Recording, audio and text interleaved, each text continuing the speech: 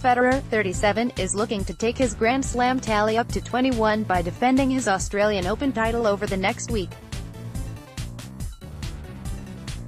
But world number 1 Djokovic is the outright favorite to continue his incredible form by winning a third straight major tournament, following high triumph at Wimbledon and the US Open. Agassi, who briefly coached Djokovic during his return to injury before parting ways at the start of last year, thinks the Serbian will add to his 14 Grand Slam titles at a rate of 2 a year. And that could take his total way beyond Federer's to become the greatest of all time.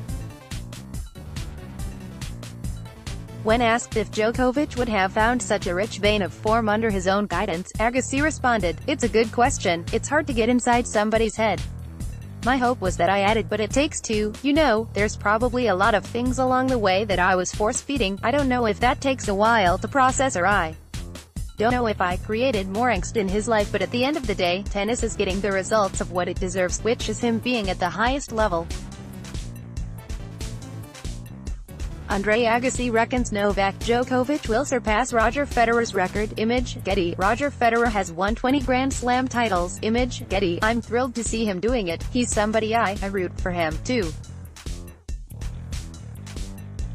I was convinced when we started he would win 2 a year for the next 3 or 4 years, and he's certainly on pace for that. Agassi is now coaching former world number 3 Grigor Dimitrov as the Bulgarian looks to rediscover his old form. And although Djokovic is the frontrunner for the Australian Open title, Agassi is hopeful his man can pull off an upset in Melbourne.